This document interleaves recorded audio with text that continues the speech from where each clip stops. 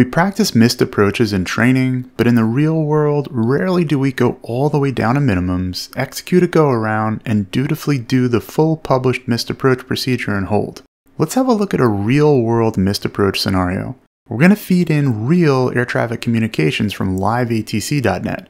We've changed some of the specifics of the actual flight, like the type of aircraft and some other things, to fit the instruction, but this is what a real missed approach might sound like at a busy airport. We're on the RNAV to runway 24 at busy Teterboro, New Jersey. Everything starts off fairly routine and we get our landing clearance. Number 514 X-ray runway 24 clear to land with 300 at 18 gust 26. Clear 245 X-ray. This approach is offset from the center line of the runway, and with the wind from our right, the runway is even more to the left of our nose. At night like this in marginal conditions, it's easy to get disoriented. We get to our minimum descent altitude and begin to proceed visually and line up with the runway. Due to the wind or whatever else, we misjudge our descent and end up a bit low. Air traffic control is right there to help. Go out to alert number 514 X-ray, check out to me. We got altimeter 2952. Things aren't going well. Let's give it full power and go missed. Cram the throttle, initiate the climb, clean the flaps, and when we're ready, we'll call our missed. 4 X-rays, go missed. Number 514 X-ray, roger, fly to publish missed. Publish missed 1 4 X-ray. Now, we're still on the final approach segment. We haven't got to the missed yet, so we need to re-intercept the approach course and get to the missed approach point, Baith. Once we're there, we can hit suspend on the GPS and fly the published missed and climb to 1500 direct to Bubke. Number 514 X-ray, contact New York Depart. What was the reason for the go-around? We just missed it 1 4 X-ray. No worries, number 514 X-ray, contact departure 135.57. 35 1 4 X-ray. We're a bit busy, so we give a slightly less than complete answer to ATC here maybe. The controller has to ask a reason for the missed approach, so it's not a bad idea in training to get in the habit of letting the tower know why you're going missed when making your first call. Newark, 514 X-ray, with you 1,400. Number 514 X-ray, Newark, right at contact, maintain 2,000. Roger, 2,000 1 4 X-ray. Departure has changed up our instructions from the published missed. Originally, we were to hold 1500 at Bubke. We're still going to Bubke, but ATC has cleared us to 2000 right away. Number 514 X-ray, climb maintain 3,000. What was the reason for the go-around? 3,000, and we lost the runway last second, 1 4 X-ray. Number 514 X-ray, you want to try it again? Hey, farm. Number 514 X-ray, flighting 280, back to resequence. Hey, 280 1 4 X-ray. So at this point, we've completely done away with the missed approach as published. We're told to maintain 3000, and rather than follow any published portion of the missed, we're vectored to 280 for the re-sequence, meaning we'll be doing the approach again so we can reload it into our GPS. We'll start it from the initial approach fix, STRAD, but our expectation is that we won't be flying all the way out to that point, but be vectored in a rectangular pattern to intercept a published segment of the approach somewhat closer in. Those instructions come from ATC in the form of successive vectors.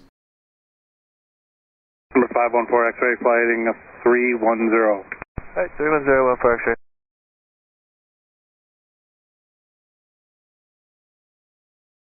Five 514 X-ray, contact approach 120.15.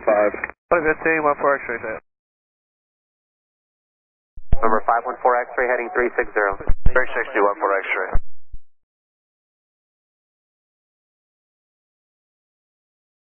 Number 514 X-ray, turn right, heading 040. 040 1 4 X-ray. On the 040 heading now, we might assume that ATC is setting us up to intercept the approach between Nippy and Wheezy, so we activate the leg between those 2 points. However, as is so often the case with ATC, especially in busy airspace near Newark like this, they can change the plans from a vector to intercept to a direct to a fix instruction.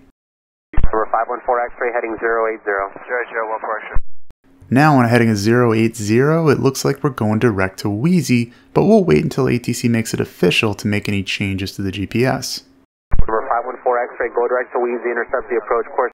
Roger, check Wheezy, and we'll do 1 4 X-ray. Now we can hit direct enter to go direct to Wheezy.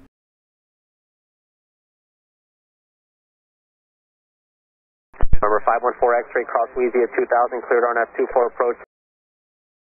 Alright, Louisiana 2000 cleared RNAV 2414 X-ray. We're cleared for the approach, and we can descend from our last assigned altitude of 3,000 down to 2. We're going to go from Wheezy to Shrew, where we turn inbound on the final approach course and can go down to 1700.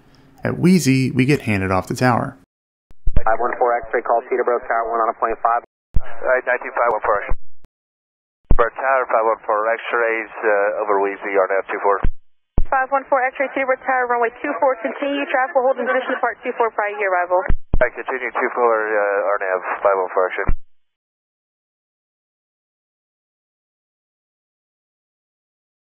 514 X-ray, wind 340 at 12, gust 19, runway 24, clear to land. Clear there, 24 514 X-ray. And once again, we get our landing clearance. The winds have calmed down just a little bit, so it should be easier to get set up for landing once we arrive at the MDA, begin the visual segment of the approach, and move over to intercept the runway center line and bring it down. All in all, a very eventful missed approach and reattempt. The reality is that this is how a real-world missed approach looks. It's not as cookie-cutter as flying a static, published missed approach. You'll be dealing with questions from ATC and instructions that don't always reveal the full plan to you immediately. Try to maintain situational awareness of what the controller is trying to do for you and what they expect, and of course, make sure you're joining Flight Insight for IFR training in our online ground schools by visiting the link here or in the description today.